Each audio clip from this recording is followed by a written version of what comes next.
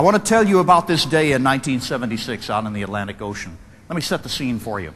We're dealing with a guy here in the left seat of a 747-200 that's owned, by the way, by KLM Royal Dutch Airlines, one of the best in the world then, one of the best in the world today. His name is Jacob van Zanten. He is the chief pilot for KLM. Not only is he the chief pilot, and he's been around 35 years, but Jacob is a beloved individual. He is a captain's captain. He's a family man. He's somebody that everybody looks up to at KLM. He very seldom gets angry. And when he does, it's a very quiet type of angry.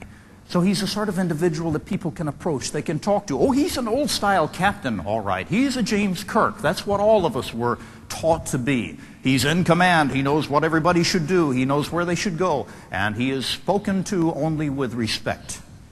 And he runs his cockpit in the same tradition of Dutch mariner excellence that's been around for hundreds and hundreds of years. But Jacob, this particular day, is a very upset guy. The reason he's upset is because he's had to divert into a place he didn't want to go. See, the chief pilot has to fly every now and then, just like the director of the medical staff has to stay current. And he's gotten out and gone in a 747, and he's taken this charter down to the Canary Islands, and he's going to turn around, pick up another group of passengers, take them back to Amsterdam. Then he'll get off, go back to the office, and somebody else will fly the airplane on. Except it's not working that way. Murphy has gotten in the works. And there's been a bomb threat over at Las Palmas, which is the main airport of the Canary Islands, so he's had to divert, along with several other airplanes, to another airfield at slightly higher altitude, only one runway, it's kind of short, and it's fog-bound today. It's not really fog, it's clouds blowing across the runway, but it's just the same. He's had trouble getting his fuel. He's had trouble getting out of there, and he's about to run out of a thing we call crew duty time. This is the maximum amount of time that an aircrew may remain on duty before we've got to put them to bed to get them some rest.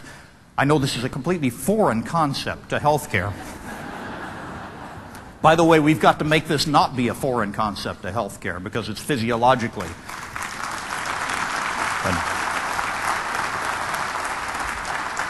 It's physiologically absurd to have people on duty too long. I don't want anyone operating on me that way or even dealing with me, neither do you. We know that, but we've got to change this, and it's money involved. It's money that's got to be solved. Anyway, Jacob is an upset guy this day because he's finally gotten his airplane started. He has 10 minutes to get this huge 747 to the end of this fog-bound runway and get off the ground without running out of crew duty time. And here's the penalty. If he runs out, he's got to put everybody to bed at Las Palmas, buy $30,000 worth of hotel rooms and delays, and it's going to be very embarrassing. So he wants to go, and as they get the airplane down the field, they have to taxi down the runway about halfway because there are no taxiways stressed for a 747 at the first part. And then he has to turn around, get on a taxiway, come to the end, turn around, line up with the runway. They can only see about 300 yards into the fog. And as they line up, the first officer, who is very senior at KLM but very junior to Jacob van Zanten and has never flown with Jacob before, and the second officer, who's very senior at the airline as a second officer, hyphen flight engineer, but very junior to the first officer who's very junior to the captain. You get the hierarchy? As they get in position, the first officer, co-pilot, sees the captain's right hand coming forward on the throttles for these four huge JT9D engines, 50,000 pounds thrust apiece. And he knows that they don't have a clearance to take off. On top of that, they don't have what's known as an air traffic control clearance to actually go over to Las Palmas. And he turns toward his commander with wide eyes and says, "Sir, we don't have a takeoff clearance." And Jacob van Zanten pulls the throttles back, and in the inimitable fashion that all of us who qualify as airline captains learn, he says, "I knew that. Get the clearance." First officer punches the button, talks to the tower, asks for the clearance. Clearance is read to him. He reads the clearance back. We have a little linguistic disconnect here because the guys in the KLM cockpit speak Dutch. That's their native language.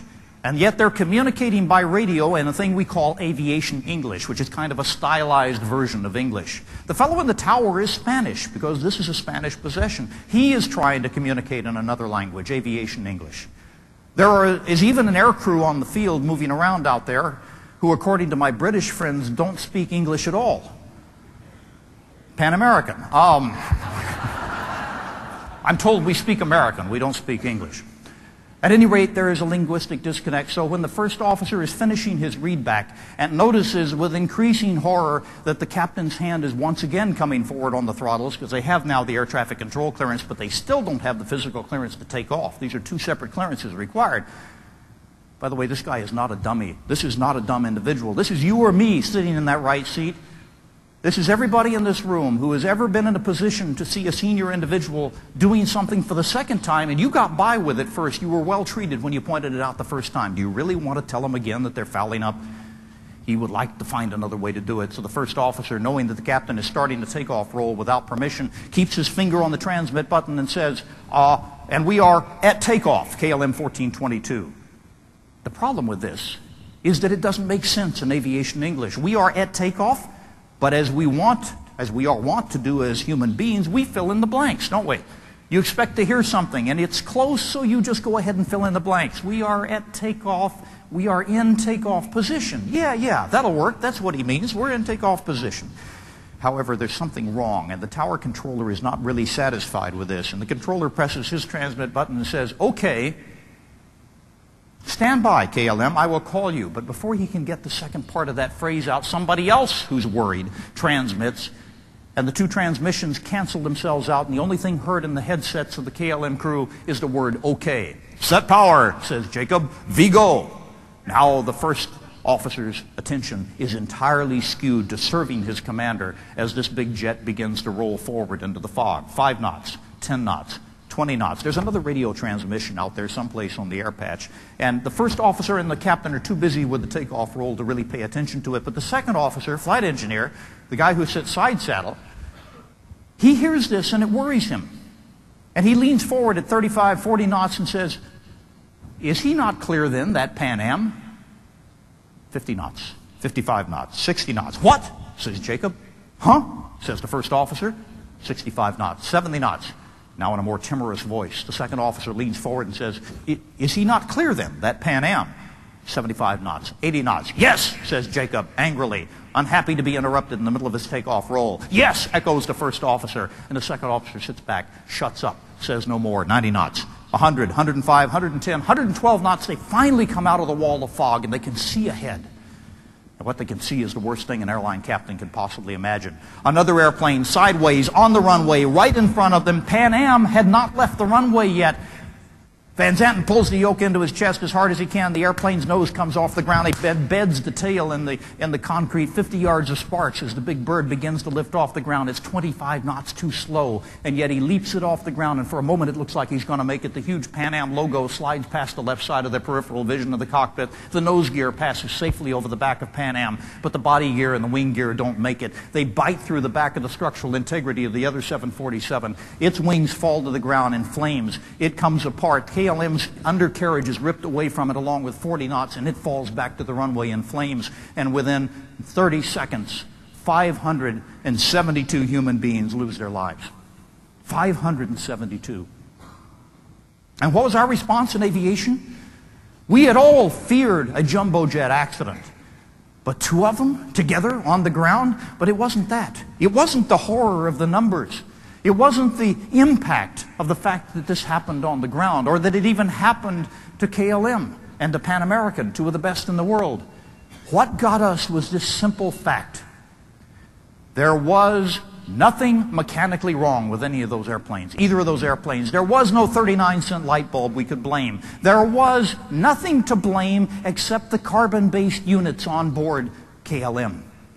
And that was our normal game, wasn't it? Just like healthcare. What do? We find the miscreant and we get rid of him or her.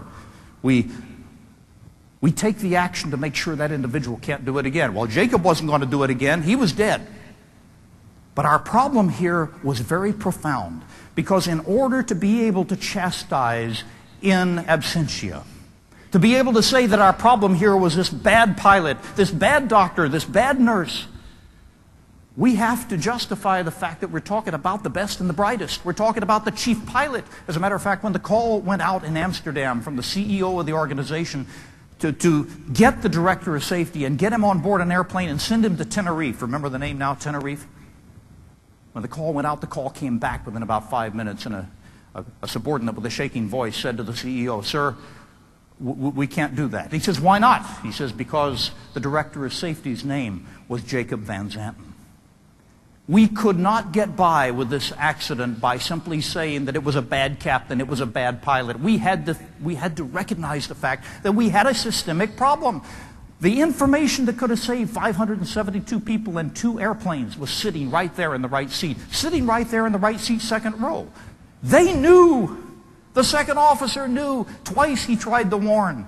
But because of the hierarchy, because of the systemic inability to pass the information from those who had it to those who needed it. How many times has this happened in healthcare? But the idea was that the new guy or the new gal is not going to know anything. And yet that's the person who's usually got the best point of view. We didn't know anything about this.